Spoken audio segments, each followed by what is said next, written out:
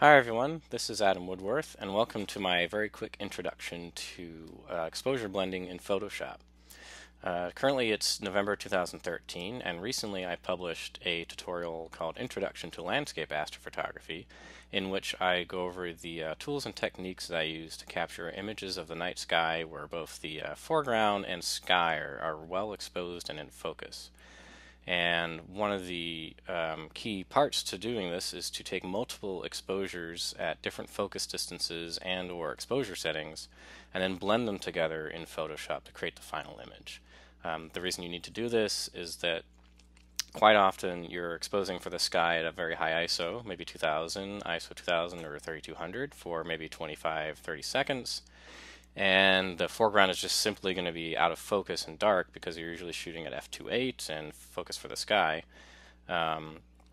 So most of the time, in order to get the foreground cleanly exposed and in focus, you're going to need to pull the focus in and take multiple or at least one or more exposures of the foreground at different focus settings and or exposure settings, and then blend those together in Photoshop. So you can read more about the techniques and gear I use in the tutorial, which you can find on the Luminous-Landscape website at luminous-landscape.com. It's under their articles essays menu. You should be able to find it in there. And it's also over on my blog, blog.adamwoodworth.com. And you can find it on the AccuWeather.com astronomy blog. So what I want to do is just sort of quickly go over some blending techniques for a couple images, and specifically this image and this image. This was taken in New Hampshire in probably February, and this was taken in Vermont in the beginning of October. So let's go over the fact that I have multiple exposures here, first of all, for this image. This is the sky exposure, which was at ISO 3200 for 20 seconds, and this is the foreground exposure, where I pulled the focus in and exposed at ISO 1600, so a lower ISO, for 2 minutes.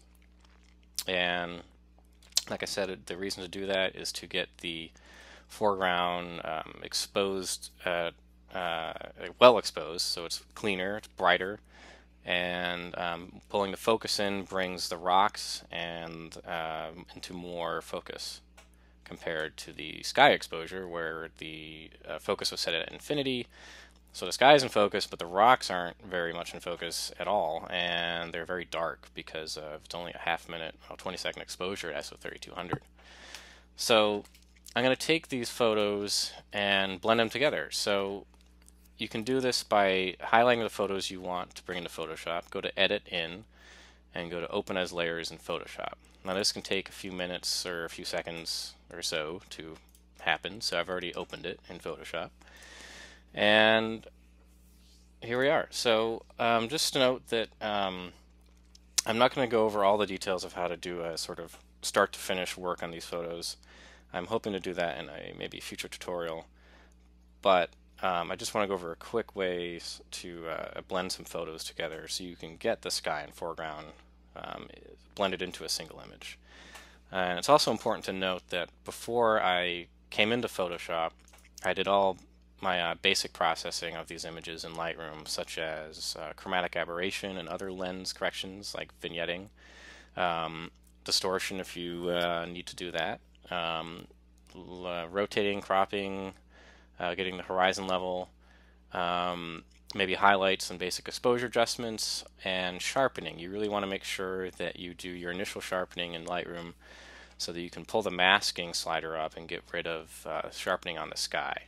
And I go over that a little more in tutorial. You can go to the tutorial, the written tutorial, and look for some of the Photoshop or basic editing techniques, and I go over the sharpening a little bit in there. Anyways, back to Photoshop. So this is a simple blend because there's only two exposures. It's the sky and the foreground.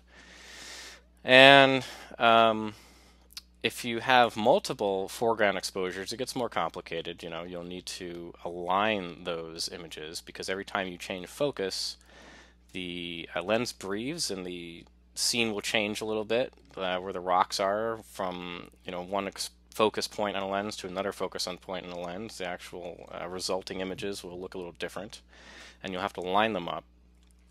And you can usually do that by selecting the images, like the layers that you need to align, and going to edit auto align layers, and that'll bring up dialog, and you can usually select auto and just sort of let it figure it out, but there's these other options. Sometimes reposition works better.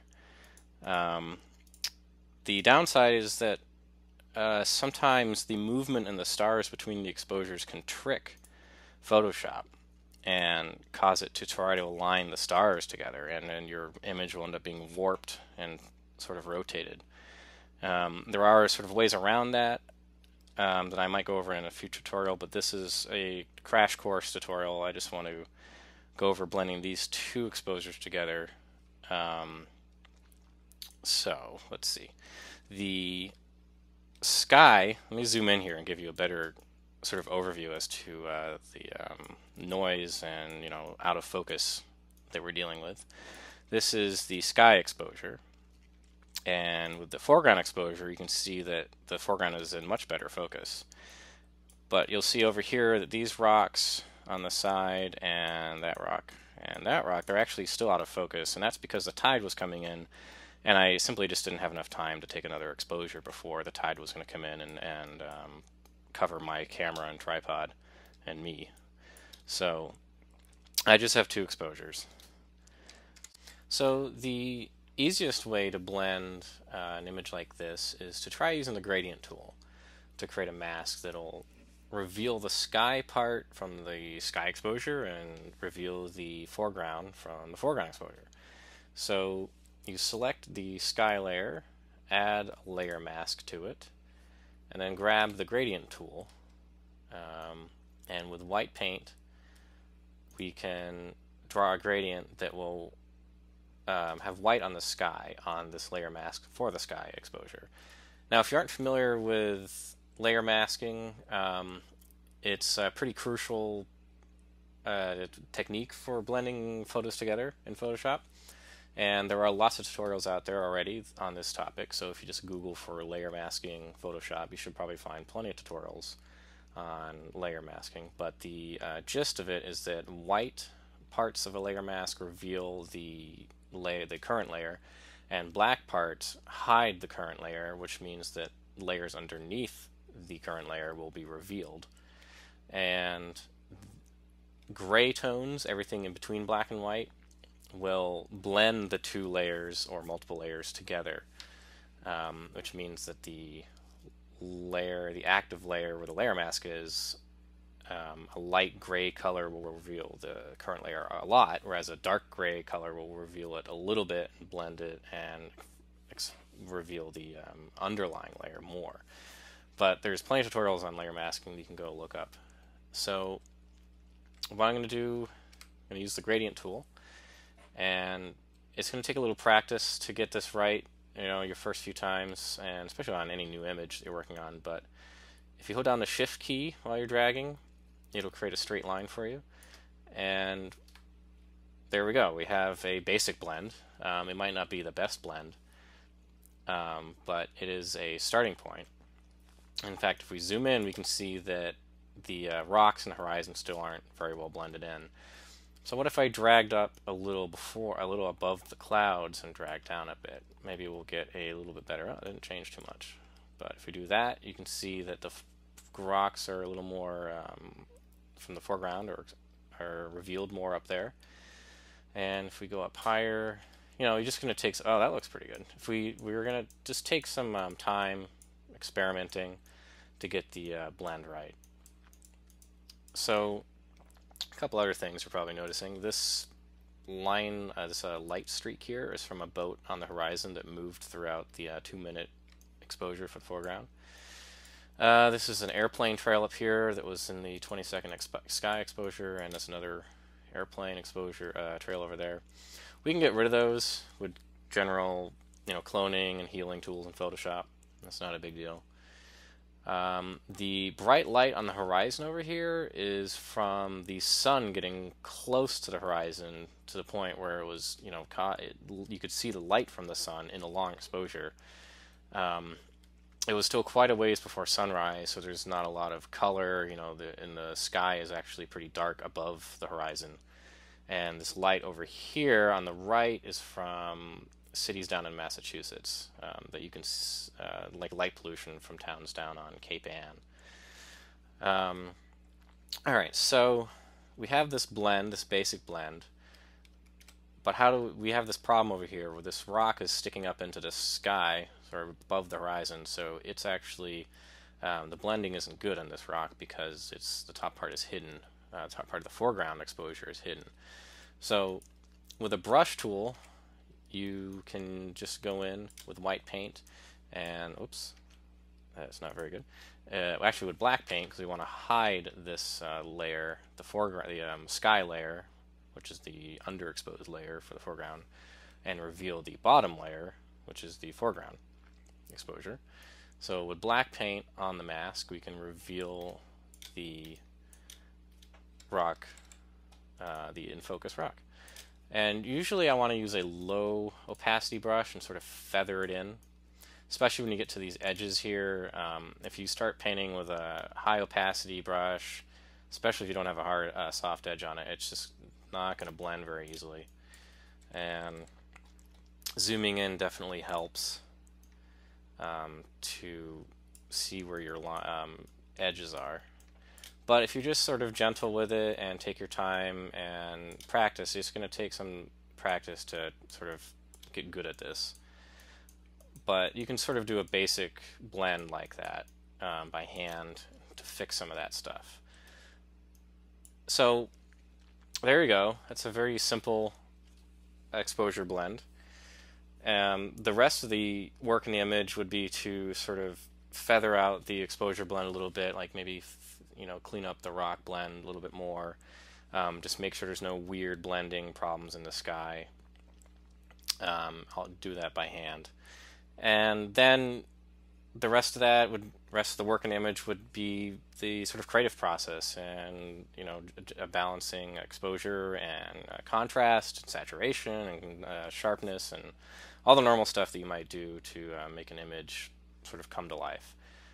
For this image, you can see that I actually must have brought the exposure up quite a bit in Photoshop to get the sky a little brighter, which can help clean it up a little bit. But obviously, I would want to bring that sky down a bit in exposure and put some more contrast in it. It's kind of washed out right now, but that's all just part of the process of finalizing an image. So the next image that I want to work on is this guy.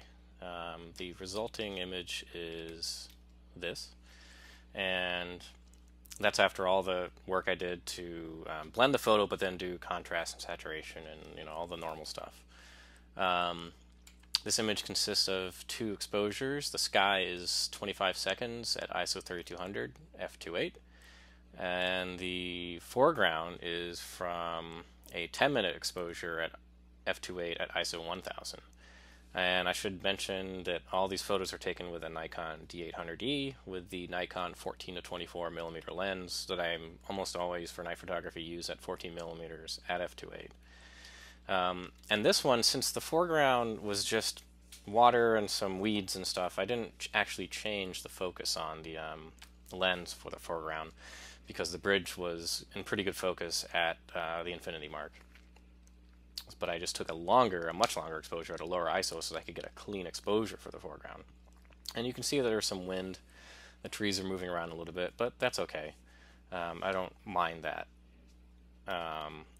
So back in Photoshop, this one's a little bit tricky to blend because you can't, a gradient is going to result in this bridge being half exposed and half not exposed. And the trees as well. So what I did was to use an advanced form of luminosity masking to blend in the bridge and the trees into the sky. Now you could just leave the image as is, not use a foreground exposure. You'd have this nice silhouette of the bridge, and you have a reflection in the pond, and that works pretty well. But I wanted detail on the bridge and foreground, and I wanted to make it glow, sort of, like bring some detail into there. So the way I went about doing this blend was, like I said, use luminosity masking. And luminosity masking is a whole other topic in itself that's sort of beyond. It's like a more advanced form of basic layer masking. And you can find out a lot more about it at goodlight.us, where you can download and purchase the luminosity masking actions that I use, but also there's tutorials on using luminosity masks by Tony Kuiper. And over at Sean Bagshaw's website, Outdoor Exposure Photography, there's a very good video tutorial on luminosity masks. And in that tutorial, he goes over how to use, there's at least 1 or 2 chapters on using luminosity masks for blending in multiple images together. So that's what I'm going to do, and I'm going to go over this fairly quickly. You'll probably want to go read some more about luminosity masking to understand everything, but I want to generate a luminosity mask that has the bridge very well separated from the sky, and I'd use the foreground exposure to help that, because the sky is very bright in the foreground exposure, the bridge is still kind of dark, but I want to make the mask pretty solid so that the bridge is as dark as it can be, so as black as it can be, and the sky is as white as it can be, so I can make the blend a nice sharp blend there on the bridge. So I brought in a layers level right above. I hid the sky level, and then above the foreground level created a layers level, and just bring in the white point to make the sky even brighter, and bring in the black point and crush the bridge down to deep black. And then go over the channels layer, and if you command click on the RGB layer, you'll get a luminosity selection that you can then save to a mask. I'm gonna deselect that, and now here's the mask.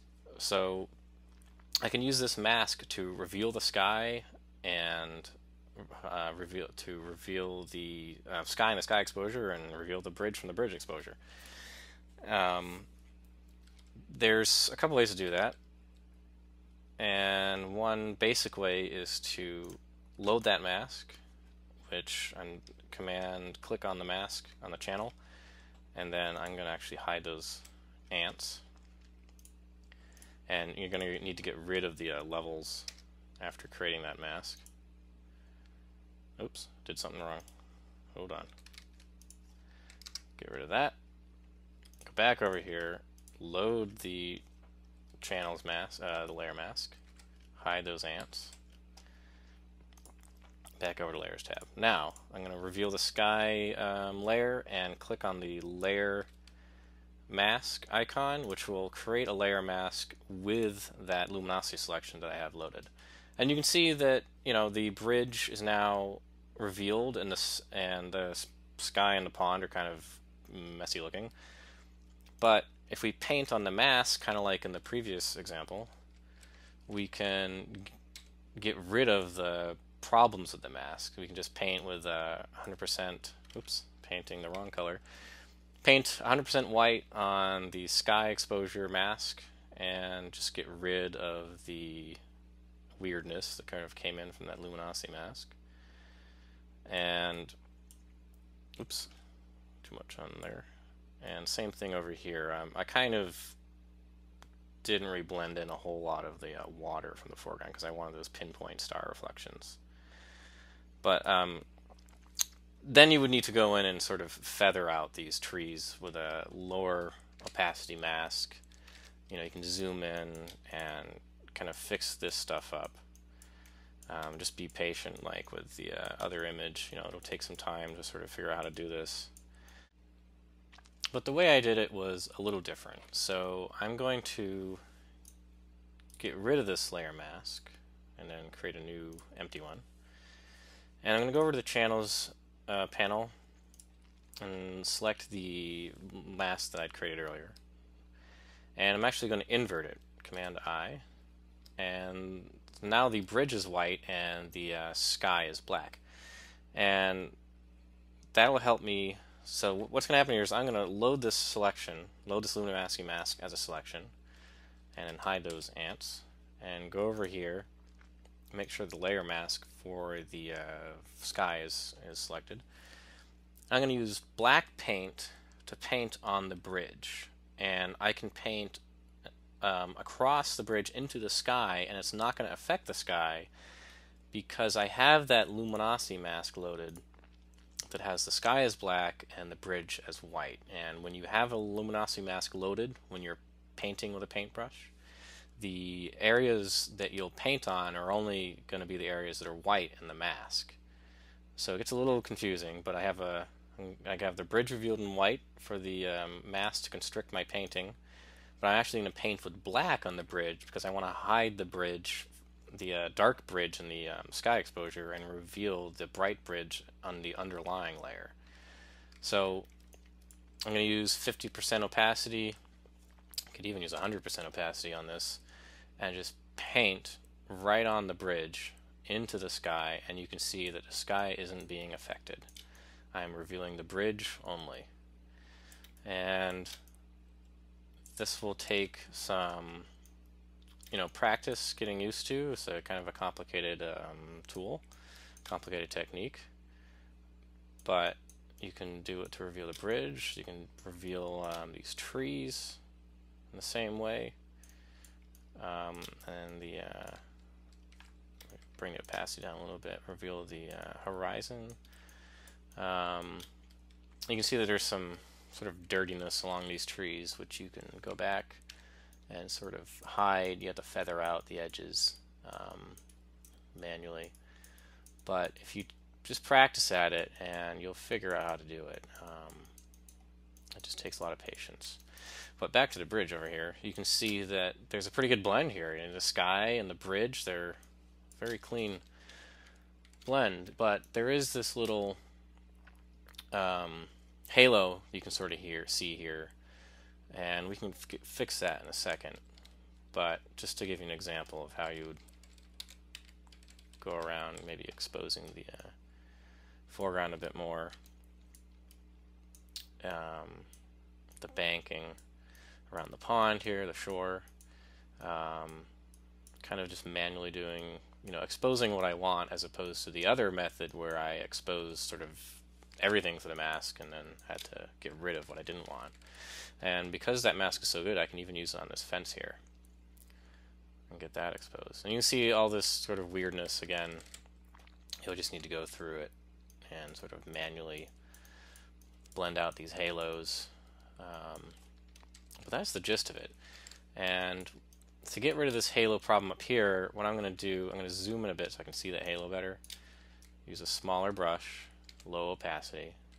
Actually, I'll go to a little up on that. And then I'm going to Command D to deselect the luminosity mask that I had constricting my painting.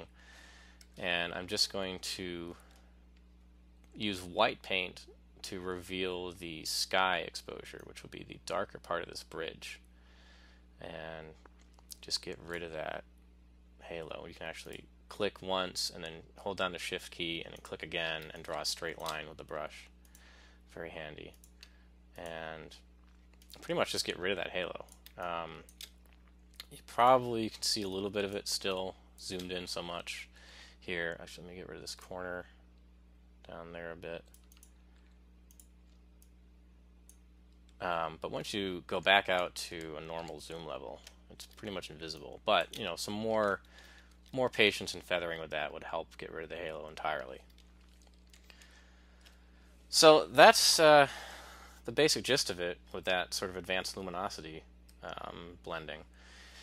And the rest of it, like the other image, would just be doing your normal image editing, contrast, saturation, all that kind of stuff. Now, for particularly difficult blends of a photo where you might have a whole bunch of exposures for the foreground, it can sometimes be useful to use an automated way to blend the foreground and the sky. and it doesn't work very well on tricky blends like this. I find that it tends to get confused. But Photoshop does have this auto, whoops, let me select some layers so I can at least show you the dialog box. Auto blend layers under the edit menu, and you select stack images, seamless tones and colors, and Photoshop will try to blend the layers together to create a single image where the everything is in focus and the exposures are even. That's very useful on an image where you might have a whole bunch of exposures for the foreground, maybe 2 or 6 or 7 different exposures for the foreground where you kept pulling in the focus to get closer and closer and closer to the camera. That can work very well for those images. And if Photoshop's auto blend doesn't work, you can try a couple other standalone tools. Helicon Focus by Helicon Soft at heliconsoft.com, and Zerine Stacker at zerinesystems.com. Now, I haven't used Zerine Stacker, but I have used and own Helicon Focus, and I've used it for a few of very complicated focus stacks, and it works quite well. And I hear Zerine Stacker works well too. But sometimes Photoshop's auto blend works the best. So it's going to be a matter of, if you have a hard blend like that, it's going to be a matter of just sort of playing around the tools and see what works best for your photo. So I guess that's it for this introduction to exposure blending. You can go check out the tutorial, my written tutorial again if you haven't already, and learn more about the gear and techniques that I use. And I'm hoping to put together a more extensive tutorial for sort of a start to finish workflow in the future. You can also go over to my website, adamwoodworth.com, to see my work, and my Facebook page is Adam Woodworth Photography, and you can go to I also have a Google Plus page, of course. Where is that? Google Plus. Adam Woodworth on Google Plus. So there you go. I hope this tutorial was useful for you, and I will see you next time.